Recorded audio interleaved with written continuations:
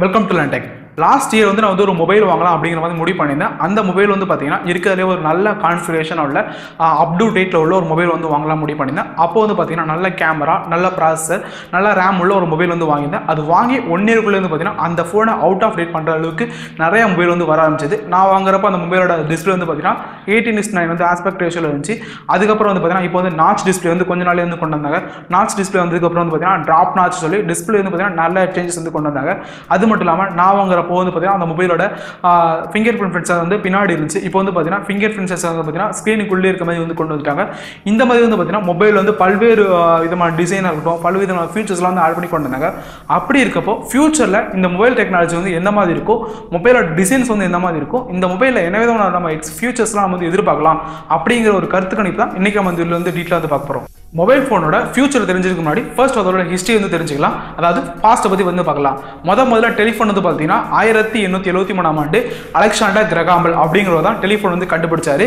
நாம இப்போலாம் வந்து பார்த்தீங்கன்னா ஃபோன் பேசுகிறப்போ ஃபர்ஸ்ட் வந்து ஹலோ அப்படின்னு சொல்லுவோம். அந்த ஹலோக்கு வந்து மீனிங் என்னன்னா, ஃபர்ஸ்ட் வந்து அலெக்சாண்டர் கிரகாம்பல் வந்து ஃபோனை கண்டுபிடிச்சப்போ அவரோட ஒய்ஃப் வந்து கால் பண்ணாரு. அவரோட ஒய்ஃபோட பேர் வந்து பார்த்தீங்கன்னா ஹலோ, அதனால தான் ஹலோ அப்படின்னு சொன்னார். அதை தான் நம்ம இன்ன வரைக்கும் ஹலோ அப்படின்னு சொல்லிட்டு இருக்கோம் அப்படின்னு சொல்லி நிறைய இடத்துல வந்து பார்த்துருவோம். பட் அதுக்கு ஒரு ரீசன் வந்து அது கிடையாது.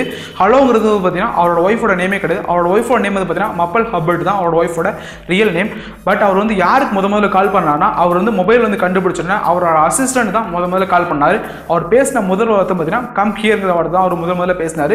அவர் பேசின முதல் வார்த்தை ஹலோ கிடையாது. ஹலோங்கிறது ஃபோன் கண்டுபிடிக்கிறதுக்கு ஒரு 60 வருஷத்துக்கு முன்னாடியே தாமஸ் எடிசன்ங்கிறது டிக்ஷனரியில் வந்து ஆட் பண்ணி வச்சிருந்தது. அந்த வேர்டை வந்து முதல்ல கிரீட்டிங்ஸ் வந்து யூஸ் பண்ணிட்டு இருந்தாங்க. மொபைல் கண்டுபிடிச்சதுக்கு அப்புறம் அது வந்து காமன் யூசேஜாக ஹலோங்கிற வேர்டு வந்து எல்லாரும் வந்து யூஸ் பண்ண ஆரம்பிச்சாங்க. ஹலோங்கிறது வந்து ஒரு லத்தீன் வேர்ட்லேருந்து உருவாக்கப்பட்ட ஒரு வேர்டு. ஓகே, இப்போ வந்து நம்ம ஃபியூச்சரை பற்றி வரலாம். ஃபியூச்சருக்கு போகிறதுக்கு முன்னாடி முதல்ல மொபைல் வந்து பார்த்தீங்கன்னா மோட்டோரோலா கம்பெனி தான் 1983 வந்து ஒரு மொபைல் ஃபோனை வந்து வெளியிட்டாங்க. அதாவது கைபேசியை வெளியிட்டாங்க. அதுக்கு முன்னாடி நாம வந்து பார்த்தீங்கன்னா அது வந்து தொலைபேசியாக இருந்தோம். அதாவது லேண்ட்லைன் மூலமாக இருந்துச்சு. முதல்ல கைபேசி கொடுத்தது வந்து பார்த்தீங்கன்னா மோட்டோரோலா கம்பெனி தான் 1983 கொடுத்தாங்க. அதில் வந்து பார்த்தீங்கன்னா நிறையா வந்து பரிணாம வளர்ச்சி வந்து பார்த்துட்டோம். முன்னாடி வந்து பட்டன் டைப்பில் இருக்கும். அதுக்கப்புறம் வந்து பார்த்தீங்கன்னா கொஞ்சம் அதோட டிசைன் வந்து மாறி நம்ம வந்து டச் மொபைலுக்கு வந்தோம். டச் மொபைல் வந்து ஸ்க்ரீனில் வந்து நிறைய ரெசல்யூஷன்லாம் மாறி நாச் டிஸ்பிளே, இப்போ வந்து நம்ம ட்ராப் நாச், அந்த மாதிரி நிறைய வந்து பல்வேறு பரிணாமங்களை வந்து பார்த்துட்டோம். ஓகே, இப்போ வந்து ஃபியூச்சர் மொபைல் டெக்னாலஜி வரலாம். ஃபியூச்சரில் நிறைய டெக்னாலஜிஸ் வரலாம். அதில் முக்கியமாக 5 முக்கியமான டெக்னாலஜியை பார்த்தா இன்றைக்கி நம்ம வந்து வந்து பார்க்க போகிறோம். ஃபர்ஸ்ட் என்ன, ஹோலோகிராஃபிக் ஃபோன். ஃபர்ஸ்ட் வந்து ஹோலோகிராம் அப்படின்னு தெரிஞ்சுக்கலாம். ஹோலோகிராம்ங்கிறது பார்த்தீங்கன்னா நிறைய வந்து படத்தில் வந்து பார்த்துருப்பீங்க. ஒரு ப்ராஜெக்ட்லேருந்து ஒரு ஒளி வரும். அந்த ஒளி வந்து சிதறடிக்கப்படுறது மூலிமா நாம் வந்து பார்த்தீங்கன்னா ஒருத்தர்கிட்ட வெர்ச்சுவலாக வந்து பேசுகிற மாதிரியும், அது மட்டும் இல்லாமல் ஒரு வீடியோவோ அல்லது இமேஜ் வந்து பார்த்தீங்கன்னா அதோட 360 வியூ வந்து நம்மளால் உணர முடியும். இதுதான் பார்த்தீங்கன்னா ஹோலோகிராம் சொல்கிறோம். இது உள்ளடிக்க வர ஃபோனை தான் வந்து ஹோலோகிராஃபிக் ஃபோன் அப்படின்னு சொல்கிறோம். நார்மலாக நம்ம நம்ம மொபைல் ஃபோன் வந்து ஹோலோகிராம் வீடியோஸ்லாம் வந்து பார்க்க முடியும். அதுக்கு வந்து பார்த்தீங்கன்னா ஒரு கிளாஸ் ஒன்று, ஒரு பிரமிட் சைஸில் வந்து ஒரு கிளாஸ் இருக்கும். அந்த கிளாஸை நம்ம மொபைலோட ஸ்க்ரீன் மூலியம் வைக்கிறது மூலியமா அதன் மூலமாக ஹோலோகிராம் வீடியோஸ் வந்து பார்க்க முடியும். இது எப்படி நடக்கும்னா, அந்த 4 சைட்லேருந்து வர ஒளி வந்து பார்த்தீங்கன்னா அந்த கிளாஸ் மேலே பட்டு ஒளி வந்து சிதறடையும் மூலமாக நமக்கு அந்த ஆப்ஜெக்ட் வந்து பார்த்தீங்கன்னா நமக்கு வந்து தெரியாமல் இருக்கும். 360 டிகிரியில் நம்ம வந்து எந்த சைடில் தான் அந்த வீடியோ வந்து பார்த்துக்கலாம்.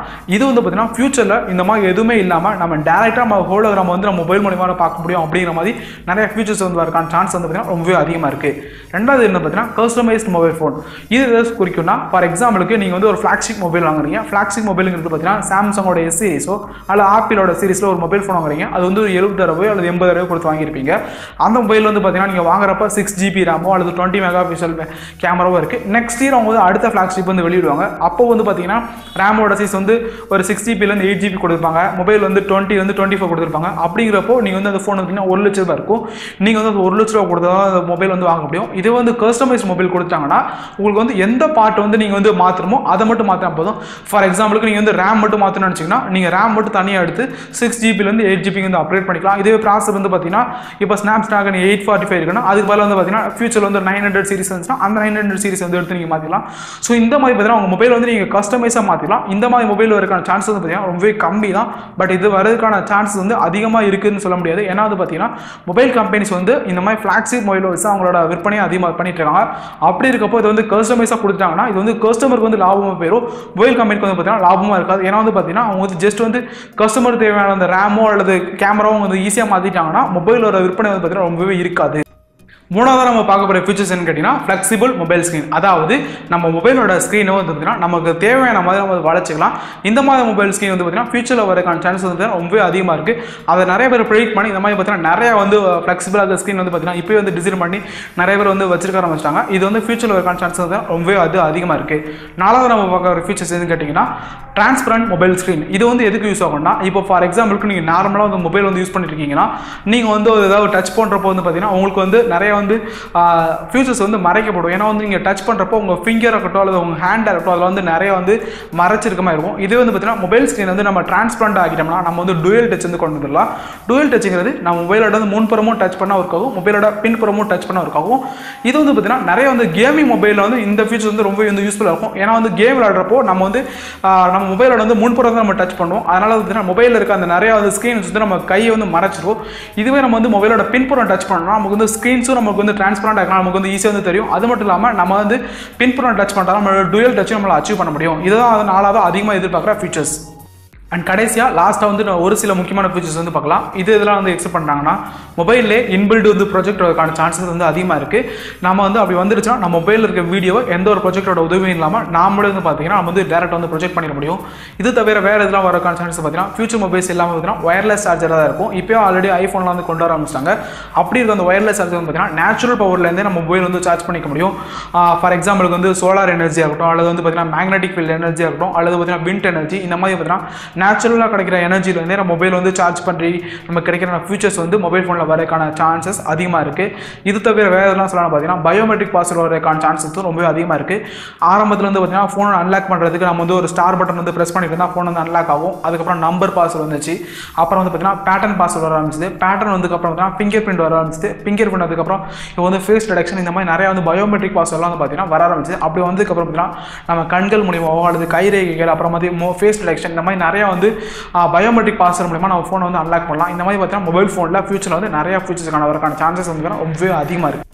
Okay, when comes to summary, ஃபியூச்சரில் வரக்கூடிய மொபைல் வந்து பார்த்தீங்கன்னா இப்போ நம்ம பார்த்த ஃபீச்சர்ஸும் வரக்கான சான்சஸ் இருக்குது. இது போக மற்ற ஃபீச்சர்ஸும் அதில் ஆட் ஆகிறதுக்கான சான்சஸ் இருக்குது. ஏன்னா மொபைல் டெக்னாலஜி வந்து நம்மளால் வந்து ப்ரெடிக்ட் பண்ணி சொல்லிட முடியாது. ஒரு 5 வருஷத்துக்கு முன்னாடி நீங்கள் ஒரு மொபைல் யூஸ் பண்ணிட்டு இருப்பீங்க, இப்போ வந்து ஒரு மொபைல் யூஸ் பண்ணியிருப்பீங்க. ரெண்டு நீங்களே கம்பேர் பண்ணி பார்த்தா தெரியும் நம்ம இப்படிலாம் வந்து மொபைல் யூஸ் பண்ணுவோம் மாதிரி நம்ம யோசிச்சு கூட பார்த்துருக்க மாட்டோம். அந்த அளவுக்கு வந்து பார்த்தீங்கன்னா மொபைல் டெக்னாலஜி நாளுக்கு நாள் வந்து இம்ப்ரூவ் ஆகிட்டு இருக்குது. ஏன்னா உலகத்தில் மொத்தம் 7.7 பில்லியன் மக்கள் இருக்காங்க. அதில் பார்த்தீங்கன்னா 10க்கு ஒரு 8 பேர் மொபைல் யூஸ் பண்ணால் கூட நிறைய ஒரு பில்லியன் கணக்கில் வந்து மொபைல் வந்து நாளுக்கு நாள் வந்து இருக்கு. அப்படி இருக்கப்போ அந்த டெக்னாலஜி வந்து நம்ம அவ்வளவு சீக்கிரம் வந்து ப்ரெடிக்ட் பண்ணி சொல்லிட முடியாது. பட் இந்த ஃபியூச்சர்ஸ்ல வரக்கான சான்சஸ் தான் அதிகமாக இருக்கு. கண்டிப்பா வரும், ஆனா வந்து எப்போ வரும்னு சொல்ல முடியாது. ஆனா இதை தவிர நிறைய ஃபியூச்சர்ஸும் ஆட் ஆகிறதுக்கான சான்சஸ் ரொம்ப அதிகமாக இருக்கு. மீண்டும் இது போன்ற ஒரு நல்ல வீடியோவில் சந்திக்கலாம். நன்றி, வணக்கம்.